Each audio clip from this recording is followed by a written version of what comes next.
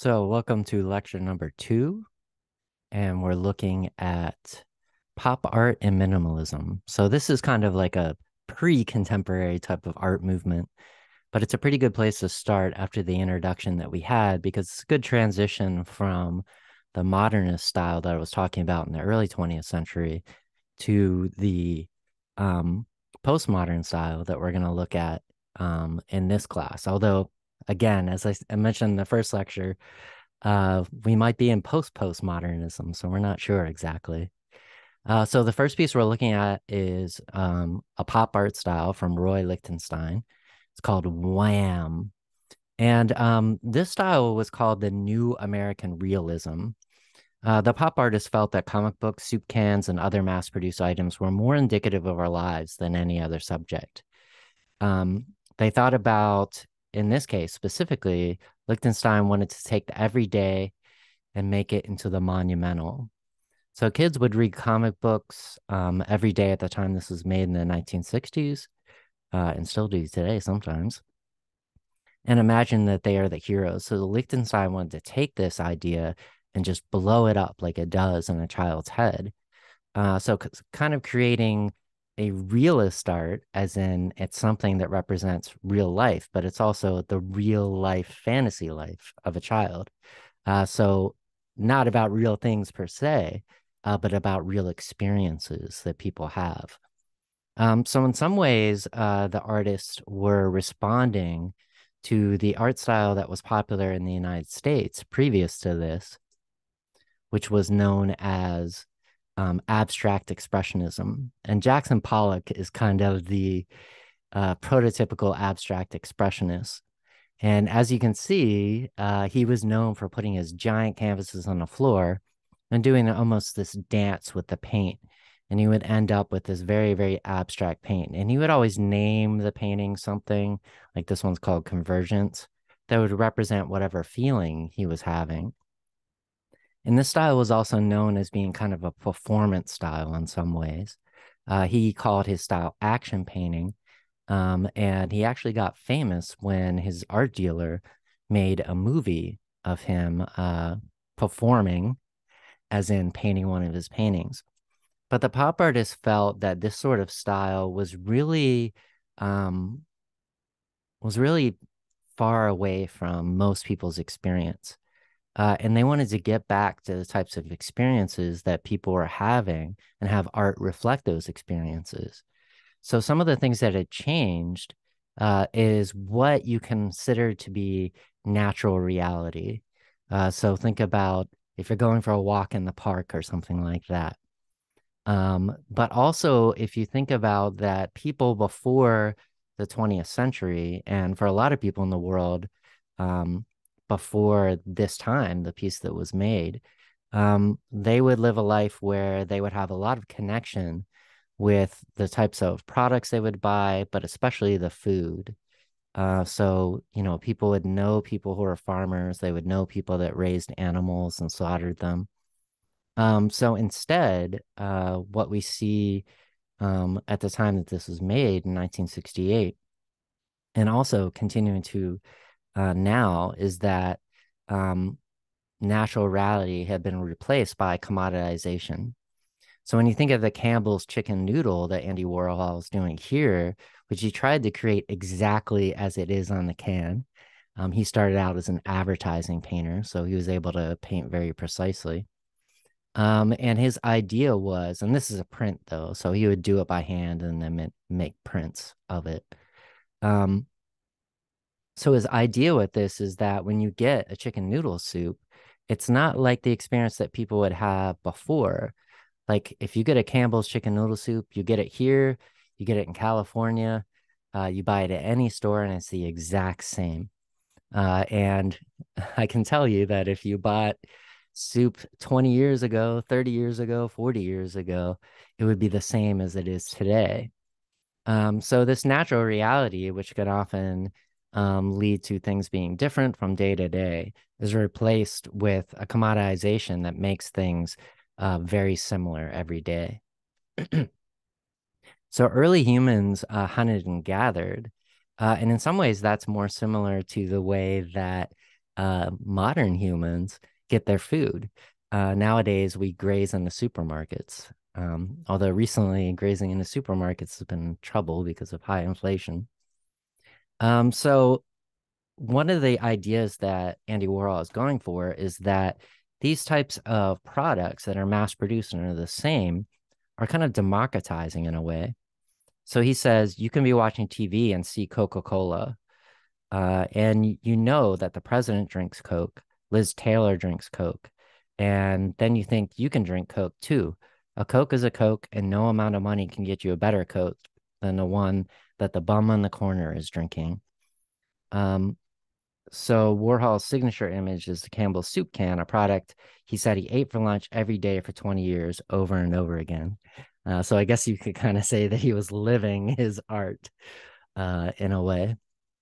So sometimes people see this art and you're like, why is he doing things and trying to make them look exactly like these mass-produced products? And the idea with this is that, again, he wants to show what people's lives are like nowadays and really how they changed, how they're truly different than they had been in the past.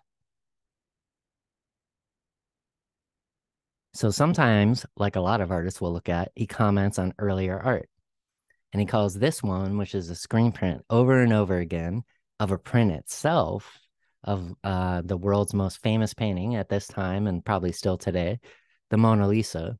And he called it 30 are better than one. So this is something you can kind of think about. What is the content? In other words, what is the meaning of this particular print? And that's something, if you're looking for something to put on the extra credit board, you can address yourself because the meaning isn't something that I can tell you. It's something that you can kind of think about. With Andy Warhol, he always wants the viewers to participate in the art. So this is Klaus Oldenburg, and he did a lot of art that was a different type of pop art style where more like what Lichtenstein was doing, where he's trying to make things as large as possible. So with this one, he uses an exaggerated scale of a thing that anybody would use, like if they're a gardener, and that they would buy at a regular store. So it's nothing special, but he wanted to make it special, kind of like Lichtenstein, with the types of prints that he was doing based on comic books. So Oldenburg said, art should be literally made of the ordinary world. Its space should be our space. Its time, our time. Its objects are ordinary objects. The reality of art will replace reality. So again, he's talking about reacting in some ways to abstract expressionism, which seemed to be really far away from reality. But at the same time, like Andy Warhol, he's talking about the commodification of reality, the way that we see reality through mass media, or the fact that we never know who makes the stuff that we buy, that kind of separates us from things, so that seeing something in the media can be as real as seeing something in real life. So this trowel, which is huge, and you can see the scale from the person walking next to it, can be just the art of real life, and in some ways the same thing. So I like this one a lot, Spoonbridge and Cherry. But I always wonder, where is the rest of the milkshake? I really want to have some of that milkshake. So this is Frank Stella, and he's doing a style that became very popular, and is still popular today in some ways, because this particular style kind of became a decorating style. And if you go to any IKEA right now, you'll find these sorts of things. This one's called Empress of India 2. And despite the names that are kind of suggestive, Stella's idea with these pieces is that they didn't have any meaning. So minimalism, like we see with pop art, was a reaction to action painting, but it's not necessarily trying to show anything in the real life or even make a comment at all. So for instance, Stella said, I always get into arguments with people who want to retain the old values in painting, the humanistic values that they find on the canvas. If you pin them down, they always end up asserting that there is something there besides the paint on the canvas. My painting is based on the fact that only what can be seen is there. What you see is what you get. So you could argue with Stella whether or not that in itself, his statement, is actually the meaning of the painting. But I think you get what he was trying to say. So postmodern directions, and this is really just an introduction to the rest of the art that we're going to look at in the class. This is the architect I.M. Pei. This is the Grand Louvre Pyramid. So this is kind of interesting. The Louvre is a very old building, but it had been built up over many, many years in many different styles. So there's stuff in here that you can find that's kind of a Renaissance style. So a style that was popular in the 1500s, architecture that's kind of a Baroque style, so popular in the 1600s, and then even some neoclassic type of stuff. So it was already pretty eclectic. But when this was built, and the idea with building this, by the way, was the Louvre at this time was the most famous museum in the world, but it didn't really have security like a lot of modern museums had. So you could go in and out any of the entrances that you can see throughout the picture here. And that was a problem. Every once in a while, they would have uh, people who would try to rob paintings and literally just grab the painting and run out the door. So nothing fancy like a Hollywood movie or anything. So they wanted to get better security. So they made it so that everyone had to go through an underground entrance.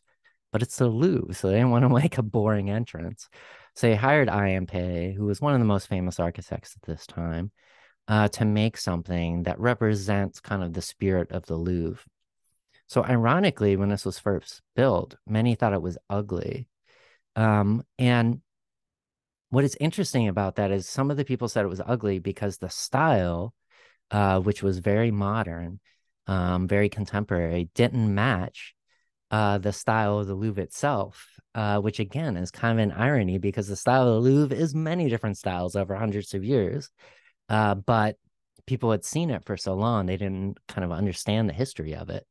So eventually people came to embrace it. It's a pretty cool experience just going inside the pyramid and seeing how the glass changes the light coming in. So the idea with that IMP was doing is he used modern materials to create an ancient shape. So in some ways, this kind of reflects what the museum is doing. They have pieces from all the way into ancient times, including ancient Egypt, most of which are stolen, side note, and then all the way to today. So by using this ancient shape and creating modern materials, he's kind of creating that span.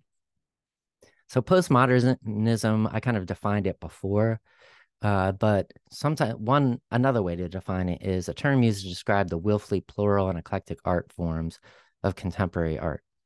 So we'll kind of get in more into those themes. That's just one way of thinking of postmodernism, not necessarily the only way. So we're going to see a lot of reactions in this kind of introduction, and then we'll get more into art that is less a reaction to other art styles and more a reaction to the world.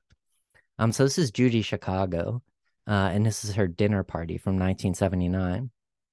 So we're going to see in this class that there's a lot more feminine artists than would have been able to make art and make a living from art in previous generations. And part of the reason why is because in the Western world, but also in other parts of the world sometimes as well, we live in a patriarchal society. And that basically means that a society that is controlled mostly by elites. And these elites are usually men. And they try to take this kind of ideology that men should run things and put it down into the rest of society. But it's important to remember that patriarchy isn't actually run by men in general, but by elite men.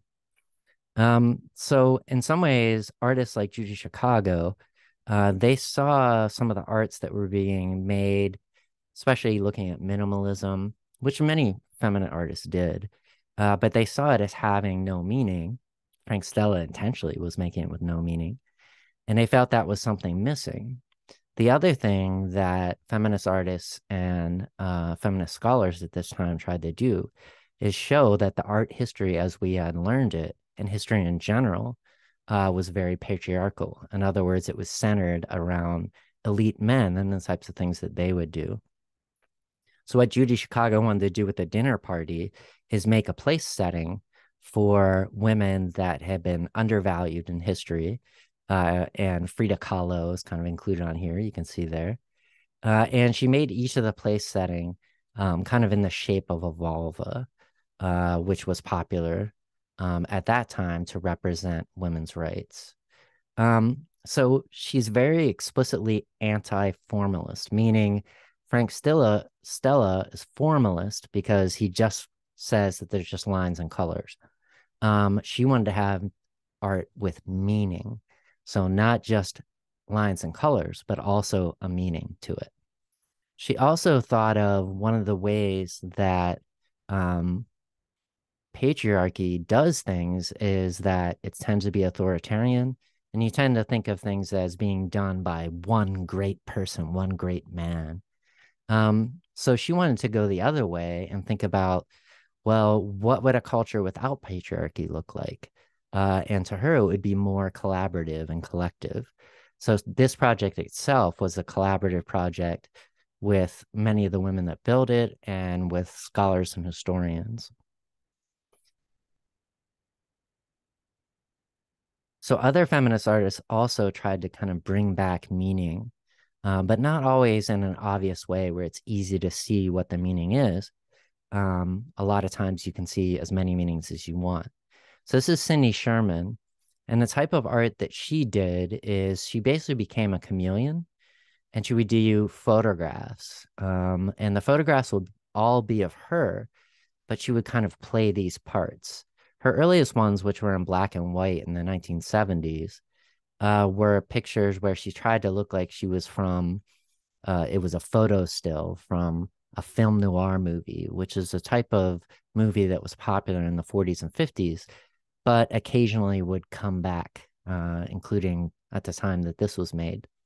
And she thought those movies were interesting because they played out certain feminine roles where they were kind of judging women in the way they would act. So they would have, for instance, in one of these films, they would have the femme fatale, a woman who was independent from men in her life and would often be pretty expressly sexual, but also manipulative.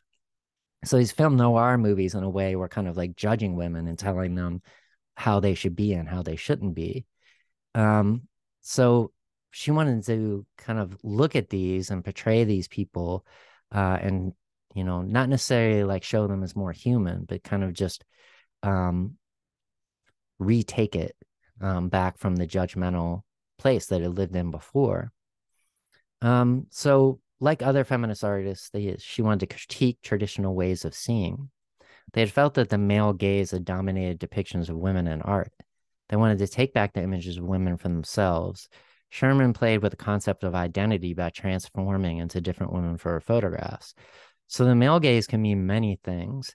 It can mean that when you see movies, when you see photographs, when you see art, you're always seeing feminine figures through men's eyes and through the role that the patriarchy kind of demands of women.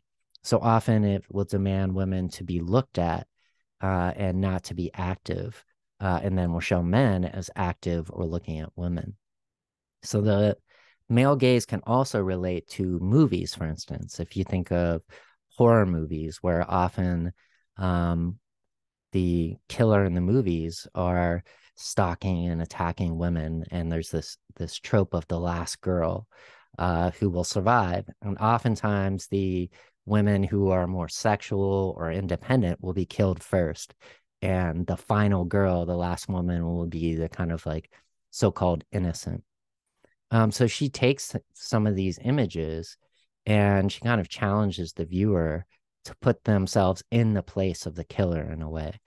So a lot of times when I show this to students in class, they imagine that she was a girl, and it's a young girl because she's wearing like a school uniform, had run somewhere away from this killer into a house in the woods or something like that, and had been knocked over and now is scared and afraid the killer is going to come and get her. So Sherman is kind of making a comment that when these movies are made and when they're through the male gaze and there's violence against women, that in some ways you're encouraged to take that view on and take the view of the violent man who's attacking these women. So she did a lot of pieces where they kind of recall certain movies. There was a movie called The Badlands with Sissy Spacek and Martin Sheen. And you can look it up if you want on Wikipedia or something like that. And that particular film had Sissy Spacek playing a kind of like simple woman who lived in the country, and she wore a dress like this in part of it. And she was taken in by the kind of cool guy with the white t-shirt and jeans and cool car, played by Martin Sheen. And they ended up traveling around the country committing crimes. And we definitely see Sissy Spacek's character as being a kind of helpless victim in a way. So again, Cindy Sherman is like basically recalling this.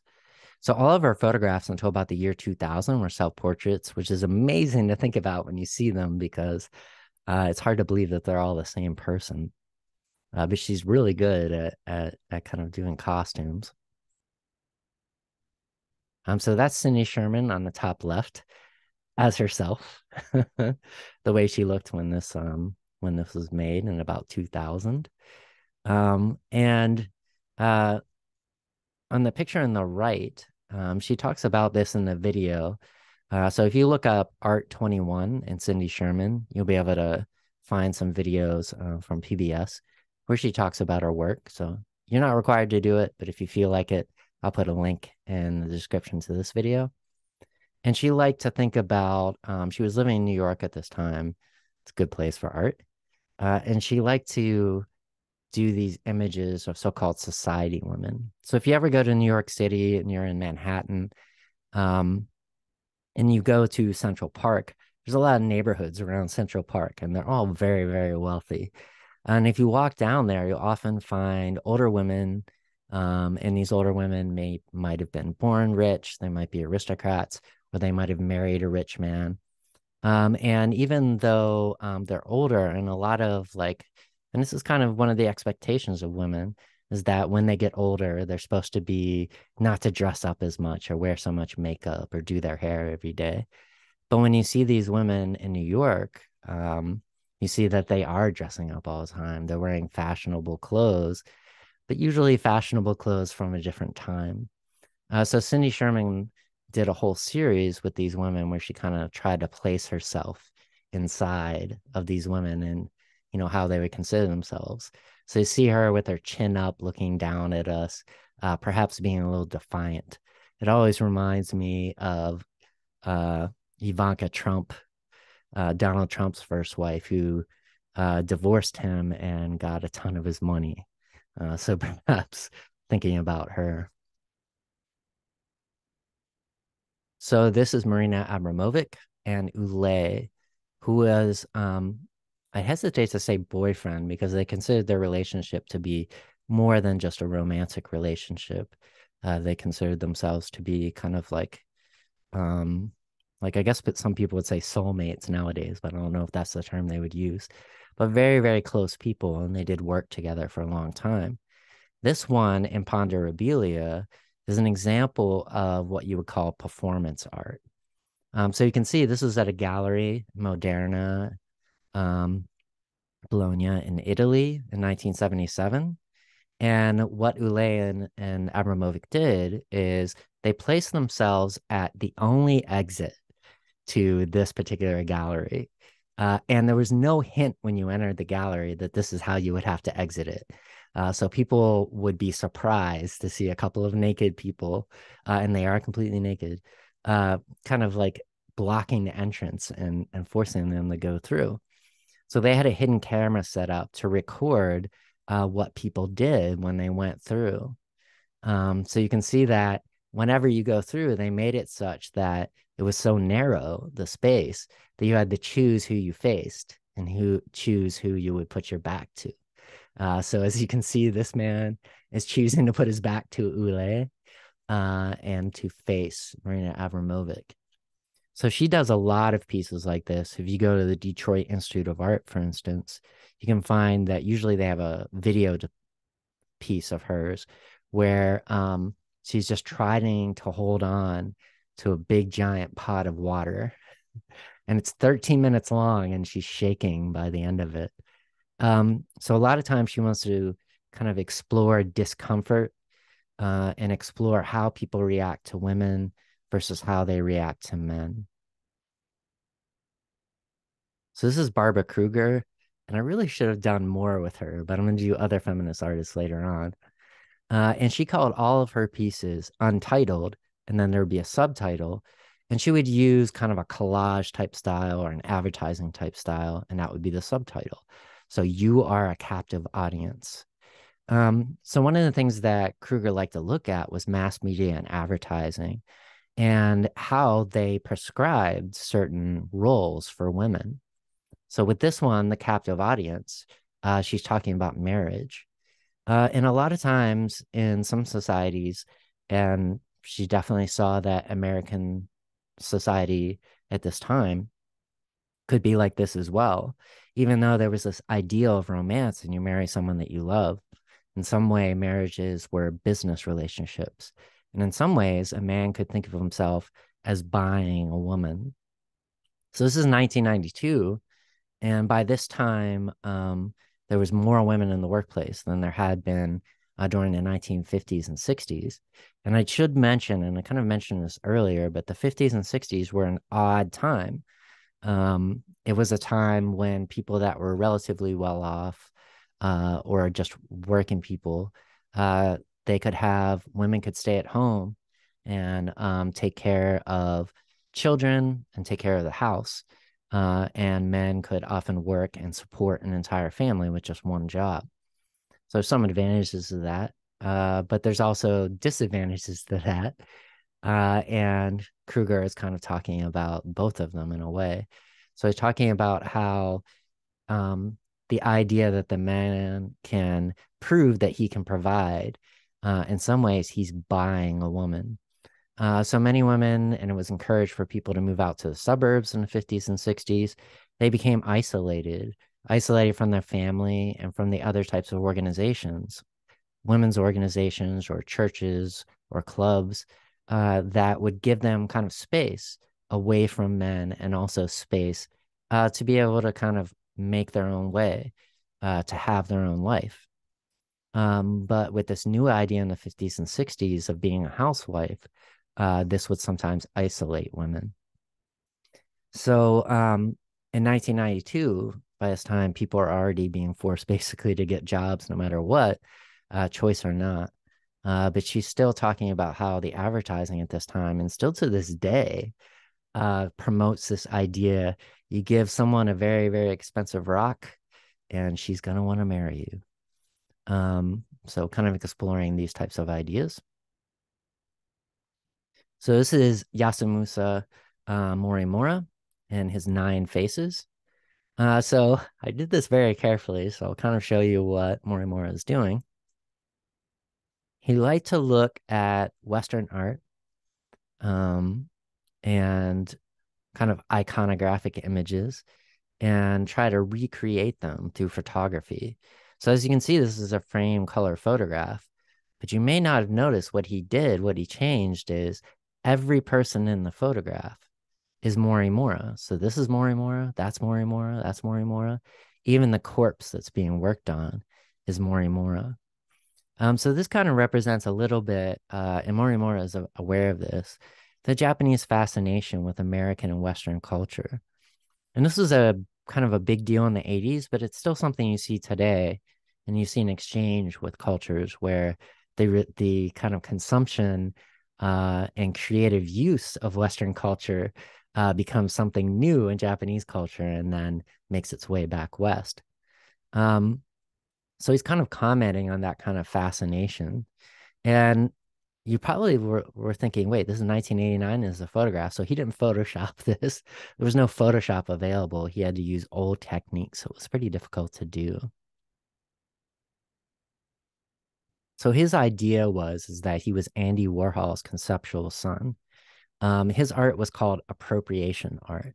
So that term has a different meaning today. Oftentimes when people talk about appropriation, they're talking about someone who's from a traditionally dominant culture, taking things and using cultural items from someone that's from an oppressed culture. But with Morimura, it's more that just that his idea is that when he makes these images, he's not making any comment. He's just taking them and reflecting them back to you through his face. This is him, and not making any comment. So it probably doesn't mean the same as appropriation does today, although over time it could certainly mean that. So a good way to look at Morimura, and I highly suggest you do this, is look up his name and do a Google image search, and you can find all of the images that he did. And like Cindy Sherman, all of the images are him. So check it out, and you can get a better deal of how Morimura's art works. So this is Namjoon Paik. He's Korean, but again, we're kind of looking at artists that became famous in the New York scene. So he was part of what's called the Fluxus group. John Cage, who is American, was part of it. Yoko Ono, who became an American, was living in New York. And just to give you an idea what this is all about, the Fluxus group, their idea was to make art that was separated, like commented on the separation of art and the viewer. So if you think about art, when you go to a museum, you often look at the picture, then you go to the next one, you look at another picture. They were thinking, well, that's not very interesting. It's not the types of things we should be doing. Instead, we should be interacting with the audience. So John Cage, for instance, was a composer, and he would make songs, and I'm going to link one in the description, that were kind of trying to involve the audience.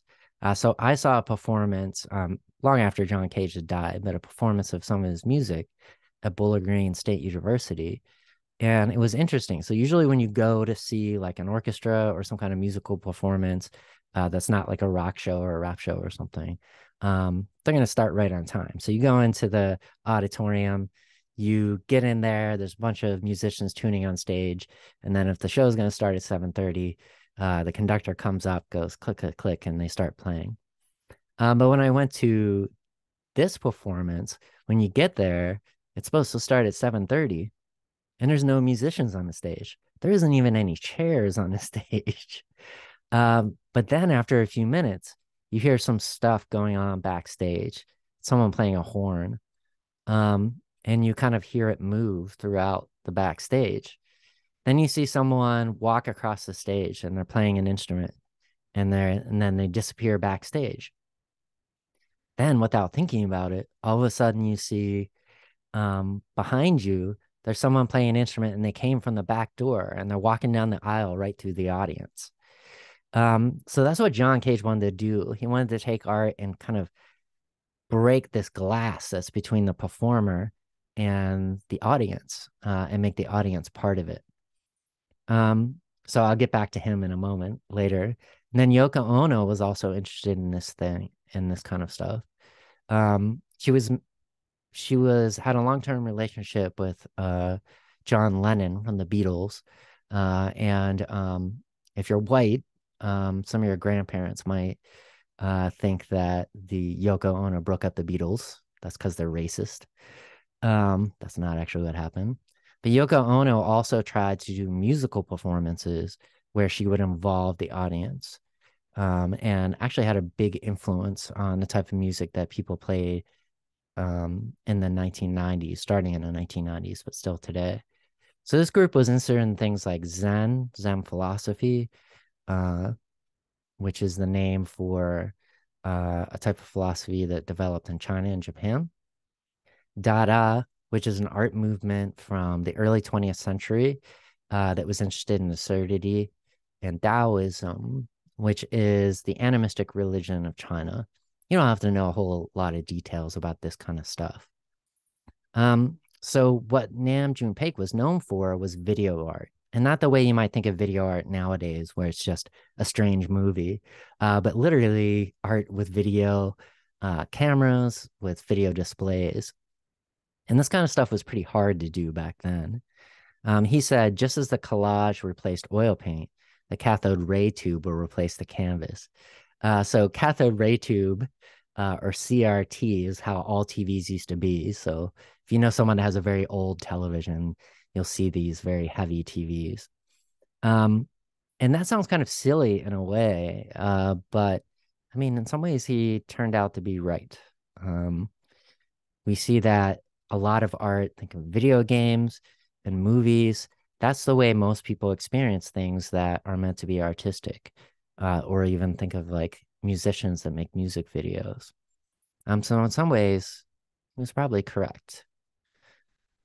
So this one, the piece with the piano, is kind of cool because he took a player piano and then you see it from all these angles. And he's kind of playing on the fact that a player piano goes by itself. So he's putting the camera on nobody. He's putting the camera on almost the robot, more or less. He would also do performances himself with a piano. And sometimes he would start playing the piano, and he was a good piano player, good keyboard player in general. And he would stop all of a sudden and take out a sledgehammer, which he had at the ready, and start destroying the piano. So you might have seen like some rock bands, like from a rock band from the 90s, Nirvana. They used to, after their shows were over, destroy all their instruments. And a rock band called The Who in the 1960s and 70s used to do the same. And that, maybe somebody can get hurt, but usually the only thing that gets hurt are instruments when they do that. But a piano is different. A piano is filled with strings that are very high tension, and the high strings are very sharp. So basically, what he was doing is he was um, doing something that was far more dangerous what the rock musicians did. So John Cage actually went to one of Nam June Paik's performances where he's doing this, and he was standing kind of like in a side stage, so looking at the stage from backstage. And when he started breaking apart the piano, Nam June Paik, when he started breaking apart the piano, one of the high strings went flying at John Cage and cut his head pretty seriously. He was bleeding a lot. Um, and when Nam June Paik went to backstage and saw what happened, he's like, "Oh my gosh, I'm so sorry." But he said, "No, I should have been paying attention. This is great. This is amazing." He involved the audience. So some of his pieces, he was doing things that people hadn't really done before. Nowadays, these sorts of video displays are pretty easy to do with any computer, and you just get a bunch of video displays. But at this time, there wasn't really any method that was out there to do it. He actually befriended some people at the Sony company. And at this time in the 1980s, and most companies don't do this anymore, Sony had a division where some of their engineers could just basically do what they wanted, do stuff that maybe didn't lead to a product, but was something fun. So they developed a lot of things at this like lab that were used by Nam June Paik. So the type of software that was used to control all of these video screens was used at that time. So you can see that it's 201 television sets with 4 laser discs. If you're not familiar, laser discs are kind of an old version of a DVD. They were about the size of a record, but you could put video, but you could also put digital information on it. So it basically allowed you to control how the screens were working. And he called this piece Fin de siècle 2. So a little bit of background. Fin de siècle is what people in the 20th century called the end of the 19th century. And that's because they saw all of the fast changes that were happening in the 19th century, the worldwide spread of capitalism, more and more technology, faster technology, and saw things changing so fast that they thought of the end of the century, which is what fin de siècle means, was the end of a previous era, and we were getting into a new era. So fast forward to the end of the 20th century, and Nam June Paik looks at what's happening with video, and he says, we're on the cusp of a new era." And he turned out to be pretty correct in a bunch of different ways. So this one, TV Buddha, is easily understood if you know a lot about Zen Buddhism or Buddhism in general. So there's this idea in Buddhism that you can kind of think of it as the trip of the Buddhist. And the Buddhist goes through life where they start life as a baby, as a child, as a toddler. And when you experience things as a toddler, you experience them very directly. You do maybe you can't talk yet, or you have very few words for things. So when you see things, there's no filter. You just are experiencing things, and some of them for the first time. So you fully experience them. Then, when you get to be a little bit older, you learn to speak, you learn to write, you learn to read. You start seeing things through other people's eyes. You start seeing things on how people commented about them before. You see them filtered through language. So you think of words instead of the actual events that are in front of you. Then the Buddhist, after a long study or meditation, depending on how you look at it, they'll eventually reach a point where you can experience things like when you were a child, but I really appreciate it in a new way because you're a grown up. So you kind of like let go of those filters and look at the world and see yourself as part of the world. So in some ways, this Buddha is doing that. He's looking at himself, the image of himself. And in some ways, that could be a filter for him being able to get enlightenment. They say that once you kind of realize again that things are new, that there's no separation between people and the rest of the world, you'll eventually become enlightened. So it's kind of playing on that, but it's also making a little bit of a joke. It's 1974, so for most people, if they were to be on television, that'd be a big deal. People didn't have video cameras, and maybe they would have like film cameras, but most people would never see themselves on a screen. So in some ways, it's kind of a joke saying Buddha, oh, even Buddha wants to see himself on TV. So the last artist I'm going to talk about is Frank Gehry. And Gehry is an architect, and in some ways, he fits the postmodern description better than any of the artists that we're looking at, in that he's willfully eclectic. He's trying to do things from every time. One of the first things he did was his own house. So he got a job as an architect, which is, pretty good money. So he could get a house in this California neighborhood. And it was one of those neighborhoods where all the houses are the same. And they have a neighborhood group that says you have to keep your house this way. You can't have a basketball hoop in front of it. You got to mow your grass, all this kind of stuff. And he said, I don't think anyone will let me do the designs I really want to do. So I'm just going to make my house into it. And I'm going to break the rules of my neighborhood, but also break all the rules of design. So you can kind of see how the house doesn't resemble any of the houses around uh, in this particular neighborhood. So it just kind of has a much different look, and then the houses are nice next to it. His idea that there was no unity with the house and neighborhood, he just wanted to create something that was completely different. So eventually he was able to get much wealthier people and much wealthier organizations to work on his designs. And this is one of his more famous designs. The Guggenheim Museum, which is the wealthiest museum in the world by a long ways, um, they have a giant endowment. They were trying to expand out of where they started in New York and Los Angeles, and they decided to expand to the Basque Country in Spain, into the country, into the city of Bilbao. So this is the museum they built in Bilbao, and they hired Frank Gehry to make it. So what's interesting about his style is Frank Gehry was really interested in the way that Gothic cathedrals looked. So you can kind of look up Gothic cathedral online if you want to kind of see what they look like. So what's interesting about Gothic cathedrals is they often have this surface where they pick up the sunlight, and it'll have different colors. So if you're at in the evening, like when this picture was taken, the surface of it will look very kind of glowing yellow and orange. But if you saw it in the morning, it would look more blue. In the middle of the day, then you'd see the kind of plain white color. So he liked that, but he also liked to be able to kind of have expressive buildings. And the reason why he's able to do this is before the 1980s or so, it wasn't really possible to do something where you had shapes that were this odd. But with the advent of computers, they're able to design pieces that um, really wouldn't have been possible. They might have collapsed because you wouldn't know how to be able to support it. But computer programs could crunch a million numbers and figure out how to make these unorthodox designs into real buildings.